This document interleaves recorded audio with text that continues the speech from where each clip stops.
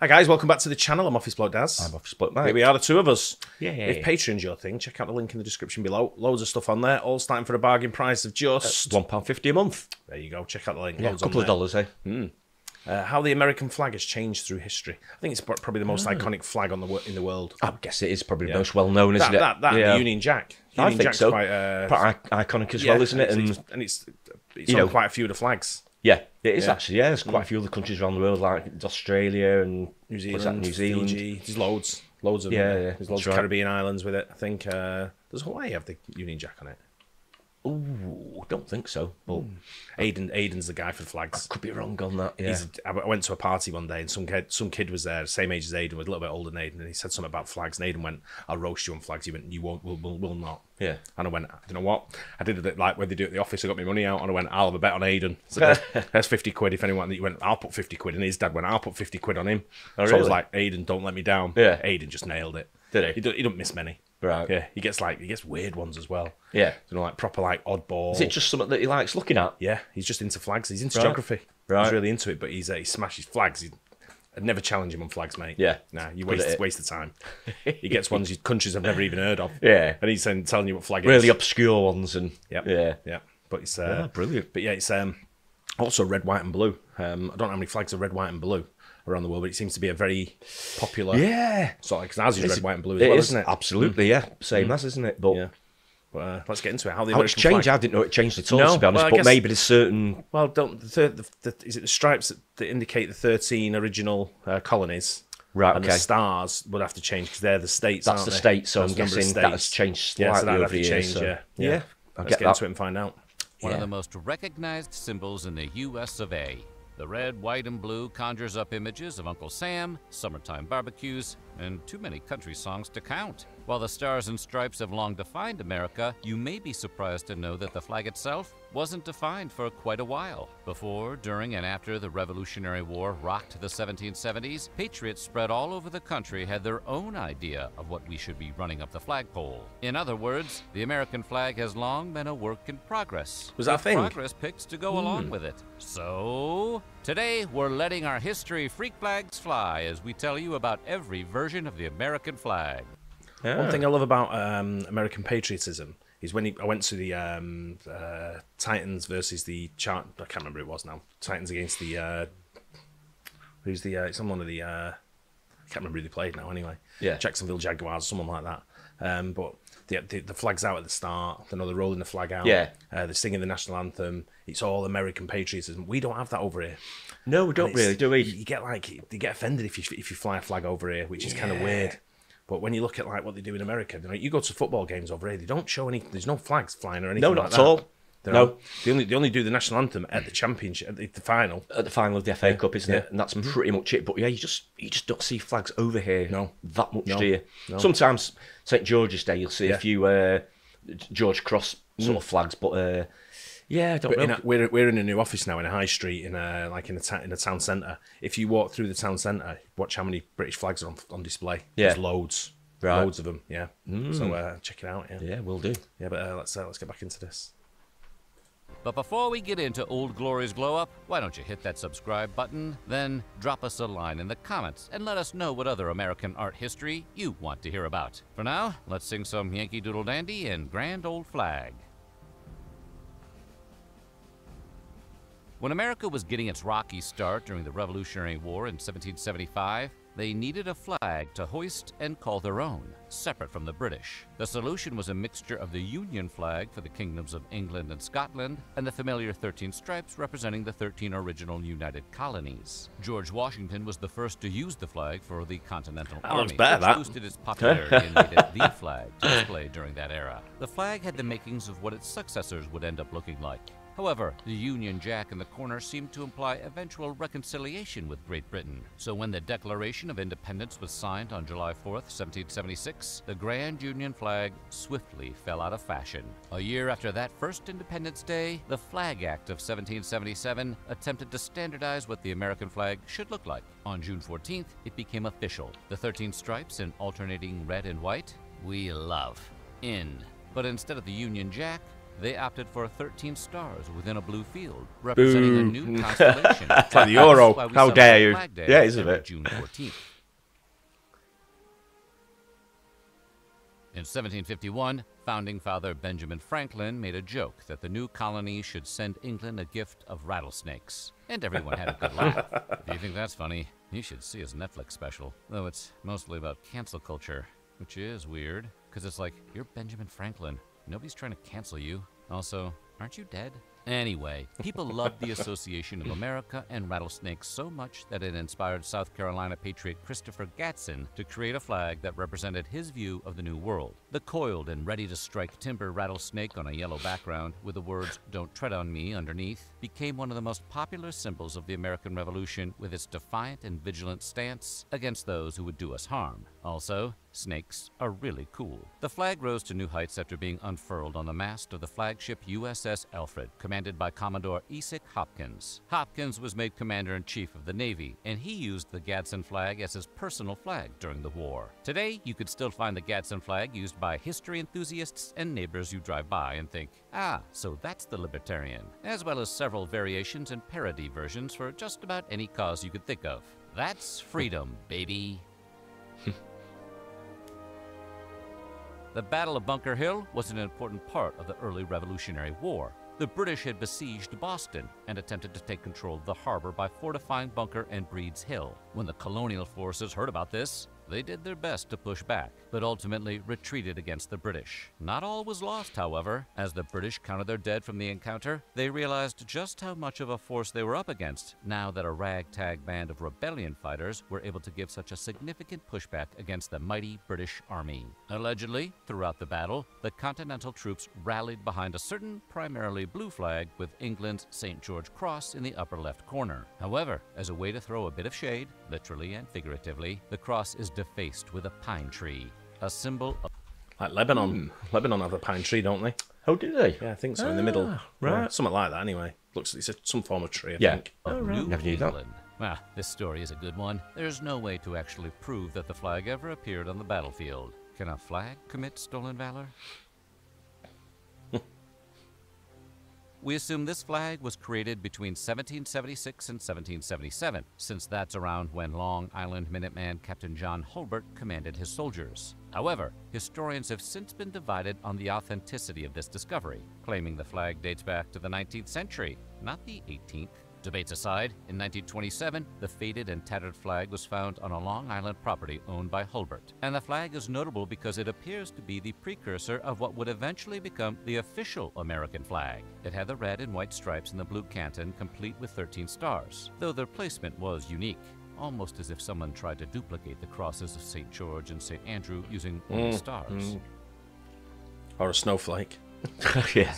The legendary Betsy Ross flag is probably the most recognizable flag to fly during the American Revolution. The flag features all the best bits from each previous flag attempt, including 7 red stripes, 6 white stripes, and a blue canton with a circle of 5 pointed stars inside. The story goes that George Washington and financier Robert Morris commissioned upholsterer Betsy Ross to make the flag based on a design by Morris. However, some historians dispute the claim that Ross had anything to do with the flag's creation, as no paper trail supports the notion that she was even in the room when it happened. So write a musical about that, Lynn. Despite the uncertainty, the Betsy Ross flag story has stuck through the ages. With its red representing valor, white purity, and blue loyalty, the Betsy Ross flag was the most popular flag of the original 13 colonies, and has cemented its place in history as the great-great-great-grandfather of Old Glory today, no matter who sewed it together. Before we had a nationally accepted flag in America, there was a lot of hubbub around what the flag should represent. Many were adamant that the 13 colonies be a prominent feature, while others wanted to ensure the colors red, white, and blue made it in there. Then you got the guys who were ticked off about Britain's relative tolerance of French Catholics in Canada and wanted the flag to represent that. It was like Seinfeld's Festivus. Everyone got a chance to air their grievances. And the George Rex flag was a fabric forged by grievances with Catholicism, with which the largely Protestant Britain had some major issues. The Quebec Act of 1774 removed references to Protestant faith in the Oath of Allegiance, allowing the province of Quebec to practice Catholicism freely. The Protestant colonists in New York and New England didn't like that one bit, and made sure their flag reflected that. In a not-so-subtle diss, the addition of "no popery" flew high in New York neighborhoods as a protest to the king's government. Boy, popery is a word we just don't use enough. Try to use it in a casual conversation today. I like this guy. Around 1776 or so, the people of Easton, Pennsylvania wanted to hoist a flag during the public reading of the Declaration of Independence when it came through their town. So they decided to whip up their own. Oh, it's The the other way. 1777 Flag Act was specific on what the American flag should look like, and to Easton's credit, they followed every direction. It has red, white, and blue, stars, stripes, the whole 9 yards. They just decided to get a little creative with the placement, effectively reversing the location of the stars and the stripes. If you ever find yourself in Easton, check out the Easton Area Public Library, which houses the flag to this day. The flag that was supposedly carried into battle at Bennington, Vermont in 1777 is supposed because historians aren't so sure the Bennington flag was there at all. More likely, the flag was designed around the War of 1812, or even in 1826, to mark the 50th anniversary of the signing of the Declaration of Independence. The flag is unique in several ways, most obviously by the large 76 in the corner, commemorating the year America declared its independence. Other slight changes from designs at the time is the stripe placement, with white replacing red compared to other designs. There are still 13 stars, but they are 7-pointed instead of the familiar 5 points. Despite, or perhaps because of its differences, the flag is a popular variant with flag collectors both inside and outside of Vermont. The Brandywine flag. The flag with its own little flag Too red. inside. Flagception. Square, isn't it? September 1777 saw the massive Battle of Brandywine, where more troops fought than any other battle in the Revolution. Such a battle required a flag to fly, but since there was still no unified national flag, the various militias would often carry their own flags into battle. This specific design may have been primarily associated with the 7th Pennsylvania Regiment Company, under the command of Captain Robert Wilson. The Brandywine flag holds the distinction of being one of the very first colony flags to feature 13 stars and 13 stripes, a pronto version of the flag America uses today. Didn't like that one. If No, his I'm not flag's keen. color scheme is in Oof. blue, this Wow. one comes from the time the United States Do was me eyes stuck in that. with I a know, yeah. nightmare. It's a bit different, that one. 2, King George is coming for you. But for realsies, during the Revolutionary War, the British Hold had a 'em. fort at Yeah. Vincennes, Indiana. Hold 'em, and yeah. Patriot George Roger Clark wanted it. So he led a battle to Vincennes to take it, and upon his victory, flew the red and green Clark flag to celebrate. This is the only early flag concept in America to feature this unique color pairing. Today, the George Rogers Clark flag may not be flown too much, but you can get Christmas wrapping paper that looks similar enough for a fraction of the cost. The Serapis flag was an American flag Too with busy. the standard stars Yeah, and it's a bit, stripes, innit? but every third stripe was colored blue instead of the typical alternating red and white. Benjamin Franklin wrote about this flag to his ambassador to Naples, describing its design in detail. Excited that the stars on the flag denoted a new constellation, Franklin even had one sewed up and shipped off to his naval officer buddy, John Paul Jones. Jones happened to be flying the flag when his crew captured the British naval ship HMS Serapis in 1779, giving the unchosen flag its official name. Of all the flags during America's childhood, the Bedford flag is by and large the most unique. Looks like the cover of a book. It does. It's really opposed to a flag. strange for Yeah. a flag, isn't it? Yeah. Really strange. The Bedford flag saw others using stars and stripes in their design and said, "No thanks." Likely created in the early 1700s as a cavalry militia's banner in Massachusetts, the Bedford was carried into battle by Minuteman and Massachusetts native Nathaniel Page. The flag made no secrets as to what the Minutemen were about, featuring an armored arm, a dagger, and the Latin phrase "Vinca aut morira," which translates to "conquer or die." If that doesn't make you want to run away with your red tailcoats between your legs, we're not sure what will.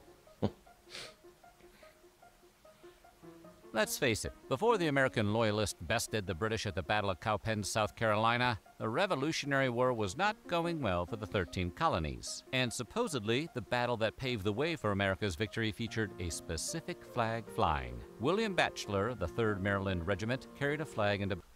You know, I want to know which. I'm gonna have to find out. I don't know the answer to this. You might know. Oh, yeah. Why did they have bands in like military?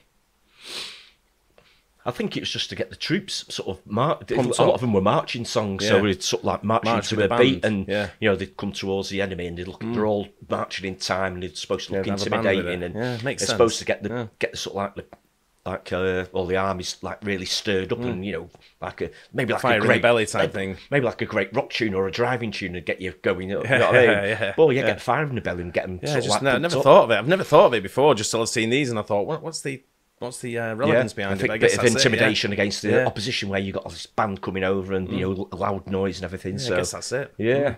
Battle that featured 13 white and red stripes and 13. Although to be fair, I'd rather go into battle with a machine gun than a piccolo Yeah, with absolutely. my hand. Boy. Turn it off. Because when you're driving and the Just music's going loud, like, you turn it down, don't you? When Yeah. you're thinking. Yeah, if you're going in when you think you tuba like, aren't you thinking, I wish I had a gun.